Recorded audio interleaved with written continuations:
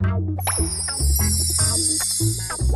to Crayola Creative Workshop. I'm Allison. And I'm Liana. And we're playing with bubbles. Liana's been playing with bubbles since she was very, very small, but you're never too old to play with bubbles. Bubbles even make a great science fair topic. Here's what you need to do some bubble prints. You'll need Crayola washable poster and craft paint, Crayola glitter glue, a straw, a clear plastic cup, an old pan, some water, liquid soap, and plenty of paper towels. We're also using a paper plate to hold the cup when we take it out. Now the first thing we did was cover our surface with a big piece of plastic. Just makes cleaning up so much easier. And now we're ready to start mixing the stuff to make the bubble prints. Are you ready? Yeah. Okay, so first you're going to take your cup and you're going to fill the bottom with some paint. Go ahead, do that. Very good.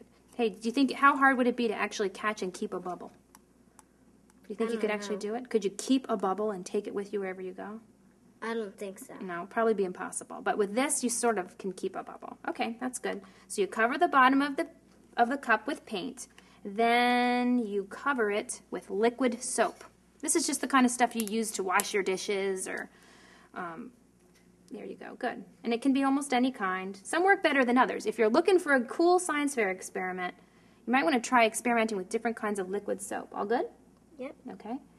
And to make our bubble prints have extra sparkle and look really bubbly, we stick glitter glue in as well. So go ahead and squeeze in some glitter glue. And it's up to you how much glitter glue you want. More glitter glue obviously will make it more glittery. Less glitter glue makes it less glittery. But we really like to put glitter glue in as well. Cool. You got to see this mixture. It looks so cool. Can you see it? That looks neat. Ooh, that right there looks like a science experiment.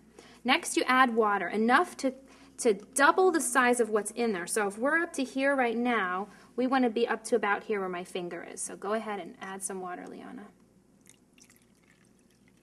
Okay, that's good. Next step, and this is fun, is to stir it with the straw. I want to hold the cup with one hand so it doesn't spill. So you're mixing it all together. Do you feel like a scientist? Yeah. You kind of are one. That's kind of a cool concoction all by itself. And now we're ready to blow bubbles. Are you ready? Here's some important things about blowing bubbles.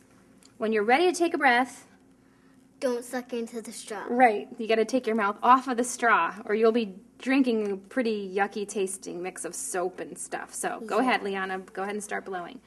If you want to do something really fun, you can experiment with blowing at different speeds. You can blow slow, you can blow fast. Keep going. I'm going to turn the pan so the bubbles kind of fall out. Good. Wow, you got a lot of bubbles there. I notice you're taking your mouth off of the straw in between. All right, I think that's pretty good. Now, when you've got the pan filled with pretty many bubbles, have somebody carefully take the cup out, leaving some bubbles behind. This is where the paper towels come in handy.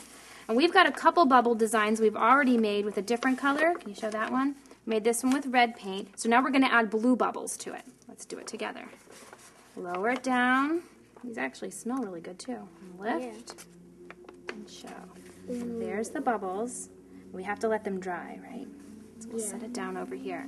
Now when you mix colors, you can make all kinds. This one we did has 3 colors. It's pink, purple, and blue.